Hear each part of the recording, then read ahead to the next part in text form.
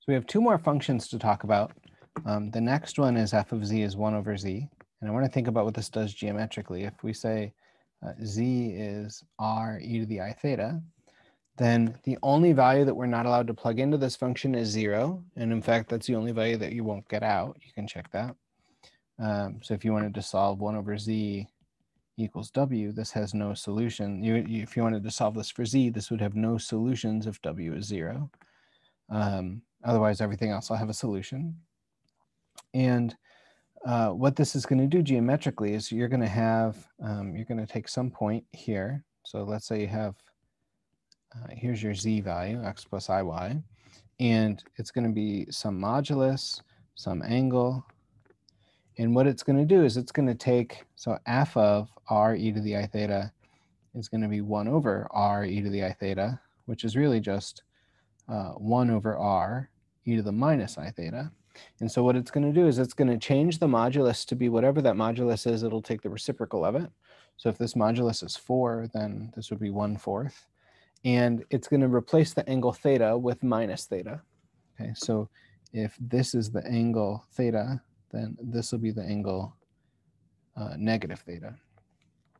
Okay, and so that's what that function is going to do geometrically. Now, if you think about what this means, if you think about 1 over r in particular, if r is bigger than 1, then what's going to happen?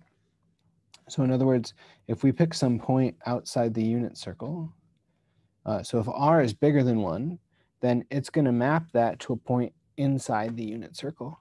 And vice versa. If r is inside the unit circle, if r is less than 1, then 1 over r will be greater than 1, so that point will be outside the unit circle. So it kind of maps the points outside the unit circle to inside the unit circle and vice versa in a 1-to-1 correspondence.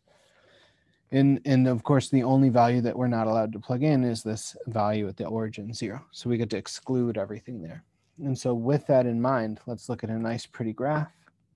So this is our, this is what our graph is going to look like. So I think this is the right one. Yeah. And so you can notice that, let's make this a little bit bigger.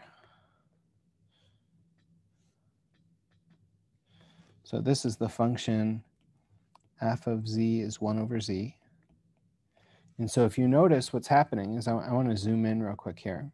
And I want to think about the pieces that are close to the origin here. And so if you think about those pieces, that again has to do with, so you can see this white circle here is the unit circle. If you have a point that's really far away here, this is going to get mapped to this point over here.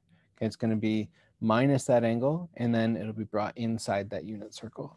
And likewise, if you have a point, say, if I were to zoom in and look at, say, something like this point over here, that's on that yellow line, it's going to reflect that angle about the horizontal axis. So it's going to put it up here. And then since we're dividing by that small number, we're going to get a large number. Okay, and so that's what that function f of z equals 1 over z is going to look like as our graph. So it's this inversion where you change the angle theta with minus theta, and then you take the modulus and you invert it. It's the reciprocal of the modulus. The last picture, and I don't have too much more to say about this, is f of z is sine of z.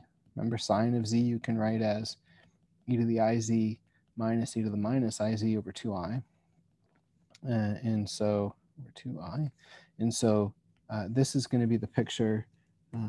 Let's see, make sure I pick out the right one. I think this one. No. These icons are too small for my eyes here. This one. Okay. So this is the function f of z is sine of z. So really not too much more to say here other than, again, just like all the other maps, this one is conformal so that the angles that are 90 degrees in the inputs are also 90 degrees in the outputs. Okay, so that's f of z equals sine of z. I like having these graphical interpretations of what we're doing just because I think it's a good reminder of how this all works. Okay, but those are the functions. That's kind of an overview of functions that I wanted to talk about.